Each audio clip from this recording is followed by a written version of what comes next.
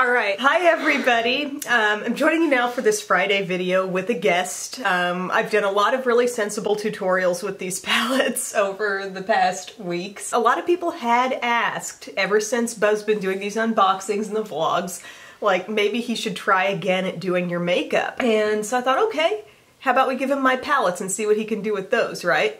That's right. How do you feel about this, Bub? A little intimidated. Yeah? You're not a makeup artist? I'm not a makeup artist. Oh. I've done, other than trying a few things in those unboxings, I've done makeup one time. I think you have shown great potential, though. It is also about 5:30 in the morning. He's got to do these on my time, y'all, dark and early. What do you have in your lap Okay, here? I've got both the wants and the needs. We're going to start with the needs. Okay, then I'll set this over here for you. Duh. We're just going, I thought there'd be like some sort of entry music or something like that. Oh, that's all in the editing, Bub.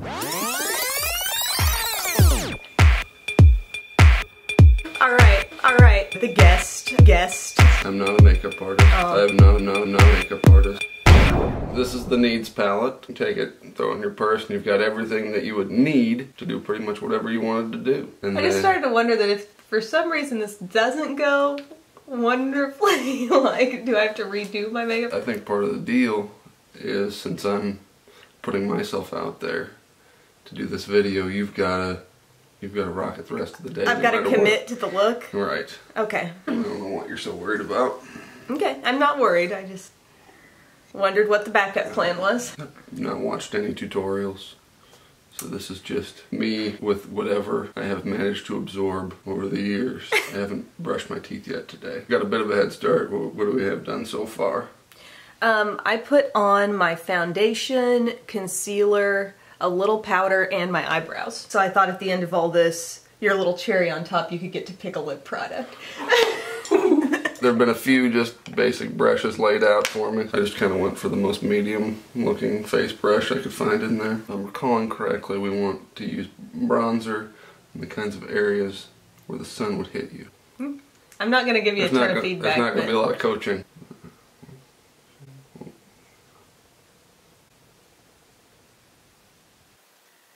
Too much.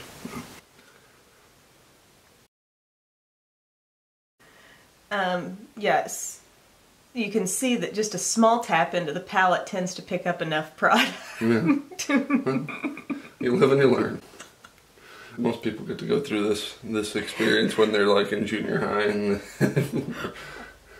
okay, I would throw out the general tip that if you just run a brush over something enough, maybe it will blend out. Right. It's getting better. It's getting better. Not great. It's getting better. This is courage. That he's been putting on here? Courage. Courage. Courage, what it's gonna take to wear this look all day. It's not over yet.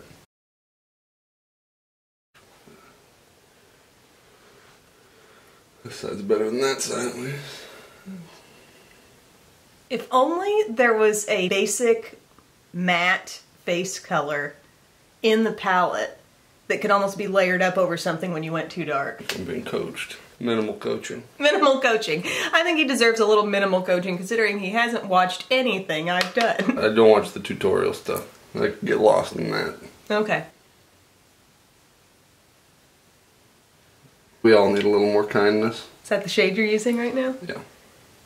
It's sort of a pun, but also true. We're getting better. I'm gonna let you be the judge on when it's time to move on, when it's time to step back. That first application, I just got a little too aggressive with the bronzer. Well, you're learning that you don't have to really scrub into the product, right? It only they're takes... so pigmented, you know. Such wonderful products. I'm gonna use Joy as sort of like a blush situation. The blush? There I go again. Aggressive. He just tapped off the excess! We're going places, people. This is the most hesitant application of blush ever. That's probably, and that's why. It's way too far out there. Oh god, oh god. She's gonna look like Mulan in the opening scene. Just keep blending. Keep on blending.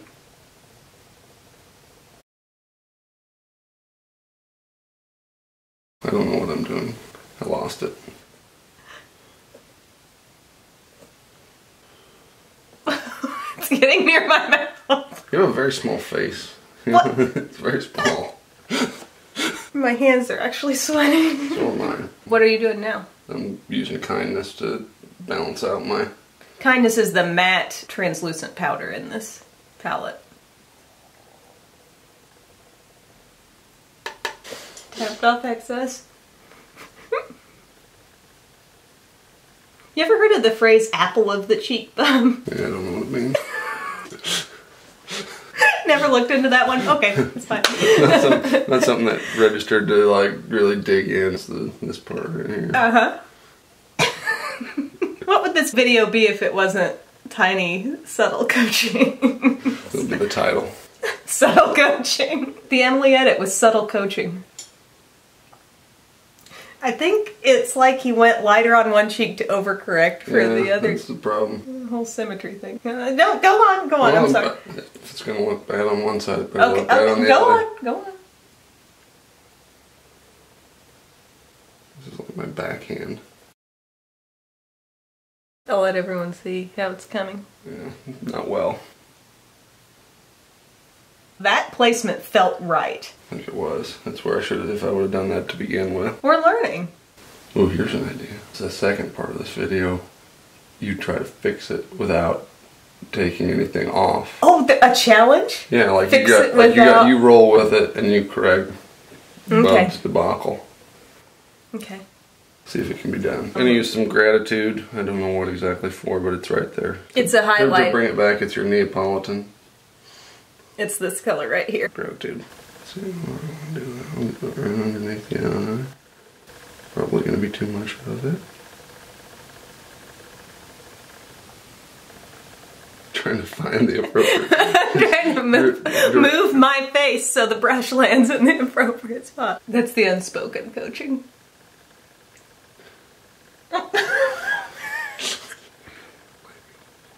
You want to just recap for everybody what you used in this palette? Okay, so I used Courage as a bronzer, and then Joy as blush, Gratitude's your highlight, and then Kindness is what I used to try and fix what I screwed up. Any overall insights or impressions on the product as you... Go easy. You need less product than you think you do, or at least than I think I do. Okay. Alrighty, now you're wanting to switch palettes. What do you think you need maybe first? An eye primer. And I guess I kind of assumed that was one of the things that would have been done. Do you want me to go ahead and do it? Yeah, I'll set you up. I mean, I think that falls into like the foundation category. Okay. Give Bub a little break here. And I just smooth a little bit of that all over the lid space and up under the brow. And Bub, I would say the Needs palette taught you something, and that is, you know, keep a light hand and build little by little. I've got a few brushes here. Okay. I haven't told Bub what to use them for, but if you need more brushes than that, Bub, just tell me. We'll do something kind of purpley. How do you feel about that? It's your call, Bubs. I got purple in there. We'll start with Family in the crease. What is the crease? Can you find a crease now? Can you see where the crease of my eye is? Yeah. Okay, now I'm going to look down and I'm going to expose that area so you can...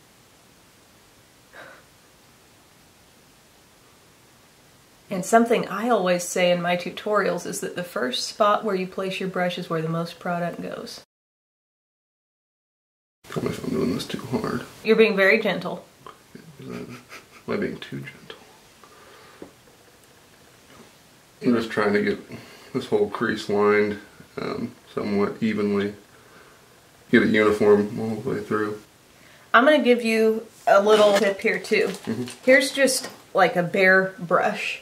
And if you need to blend over something that seems like a rough edge or something that doesn't look totally smooth, just take this without anything on it and you can go over it. I wouldn't go as far as to say it's an eraser, but it helps. You know, you can just move it real quickly back and forth, and sometimes you can get more of a blend than you had with the brush that carried the product, you know? That makes sense. Open them again. Now close them. Open them again. Now close them.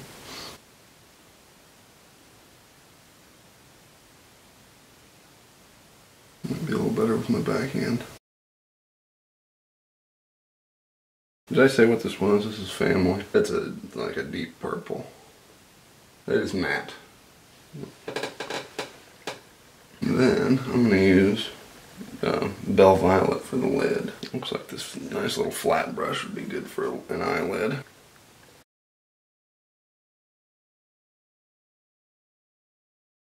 Okay, so you got a little lightness going on now on the lid? Yeah, kind of want to blend those in together. There's a sort of a area where the two come together. I'm trying to make them uniform-ish.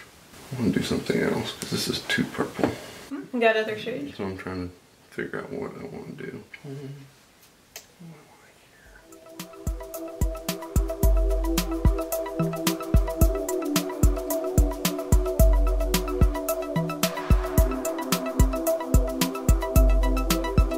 What did you think about the outer corner here? You know, sometimes I don't always use one shade all over the entire lid, but I'll overlap into something. If it's looking too purple, think about, is there anything neutral in this palette that's maybe not so colorful? There's several neutrals. Capricorn.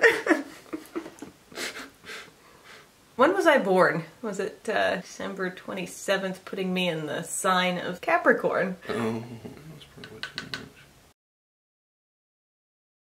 Just lost it. That's one way outside the bounds. It's okay. My poor bub is sweating over here. I'm sweating profusely. I know it doesn't look good, but I don't know how to make it look better. You know, you're the artist here. It's your decision. I used Family in their crease, and then Bell Violet on the lids, and then Capricorn kind of on that outside. Because he was saying it was too purpley and he wanted to take it down a notch. Right. Honestly, you didn't do half bad on that eye.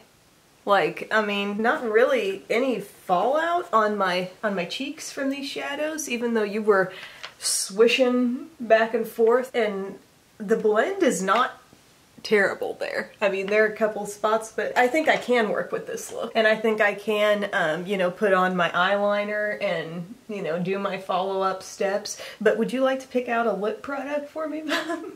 Sure. The Too Faced set here. Or I've got some of these over here. Just kind of look around. Let's go with something somewhat simple. Let's go with this bad boy. Okay, he chose the pumpkin spice. You want me to put that on? Yeah. Matches your coffee. Yes, I am drinking pumpkin spice coffee. Throw this on. So what are your thoughts? What are your finished thoughts on this experience overall? It is very hard to do. It's not something you can come into and you think you know what something's supposed to be, but then you actually look at someone's face. How does it translate? Okay.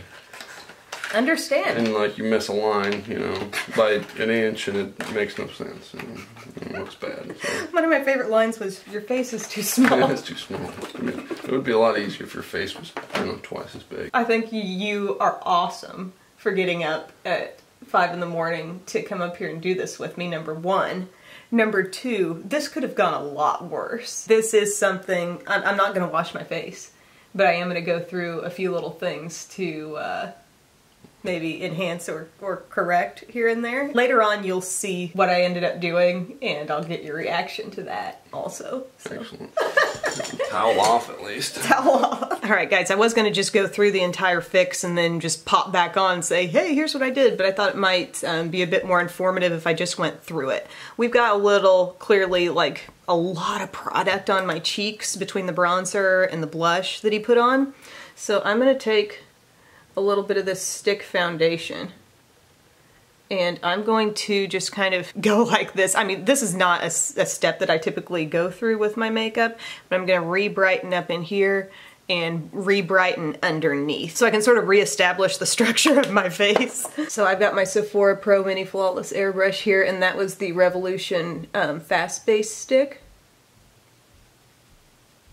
I'm going to just use that kind of like as a cream highlight and really get my jawline lightened up a little bit, and not totally do away with what he had here. I need to brighten up under the eye just a touch and just kind of dab over what was applied. I've still got what he did there right in here in the hollow of the cheek, but I'm just dabbing.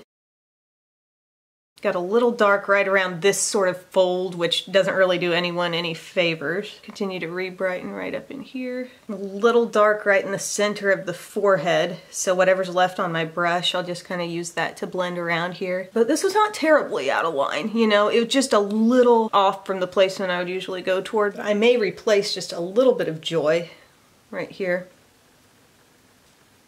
just on that apple of the cheek, because we have so much richness in the eye look and the lip right now. I don't want the cheek to just fade into nothing. I'll do a little more Gratitude over the top for a little glow.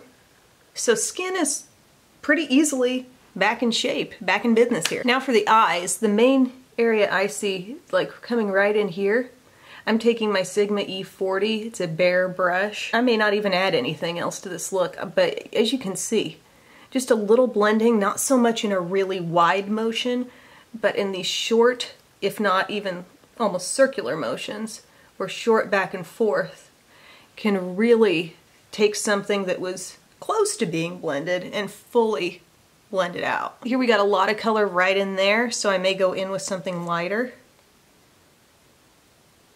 But the overall shape that he actually got with this eye look, like the structure of the shadow, was not far off from what I would actually do. I'm going to take a little bit of the cream and I'll work that in kind of right there and right in here.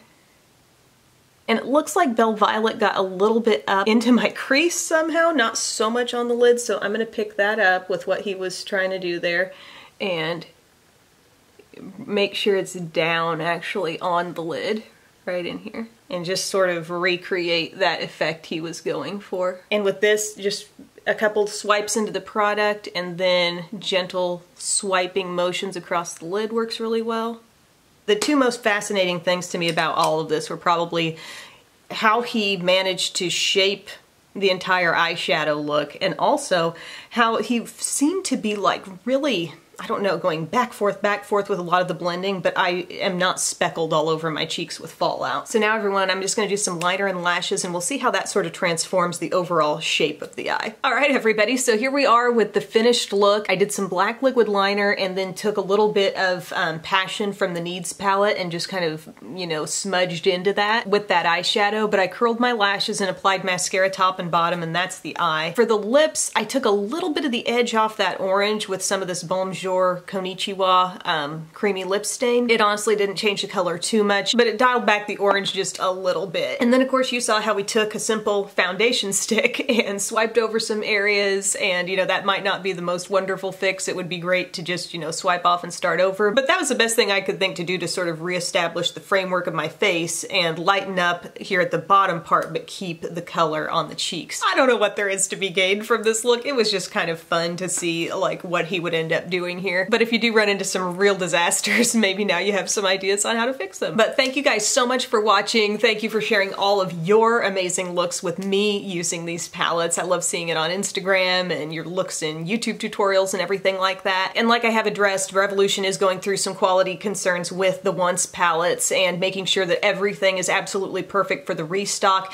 because there had been like some 50 palettes that had mold on two specific shades, the Cheer and Love Tons colors, and they've had independent investigations on this, and while it's proven to be a small scale thing, I'm really relieved that they're taking a huge reaction to it by making sure that their website customers and all the retailers that they deal with have new confirmed perfect Once palettes. Some people say their stores are out of the Needs palette. If that's the case, then they've sold out. But the next time you see the palettes together in store, it's going to be stocked up in Revolution's main display. So that is something that's going to be redone to fit the product in there, which will be exciting to see. It will have an actual home in Ulta, and I know a lot of stores kind of tend to operate on their own little schedules, so some might put it out sooner, some later. But the message I'm getting now is that it should be online in a couple of weeks. Could be a little sooner on Revolution's actual websites, but again, when I know something concrete, I'll tell you. But again, thank you guys so much for taking time to watch these Friday videos. If you've got the palettes at home and you're trying the looks, I think that's amazing. If you've got only one or the other palette and you're waiting to get your hands on the other, hopefully this gives you just this little stockpile of info that you can go to when you get your palettes and get some ideas and some inspiration. Also, the stuff I repost on Instagram has been amazing, and I've got my eyes on looks that I've reposted there that I totally want to try myself because you guys are doing amazing things with the palettes. Seen some really cool looks from different YouTubers too that I want to try, so it's an exciting time. Thank you guys so much for watching, and I will see you again soon. Bye. Bub's hanging out down here in the basement. So, Bub, am I wearable out of the house? Very much. What do you think? I like it. I mean, there was a lot of color down here low on my cheeks. Yeah. I took nothing off. Balance that out. I took nothing off. I just took a foundation stick and I went zhunk and I kind of blended up to what you did. So it lessened the effect of the darkness down here. Put on my eyeliner here.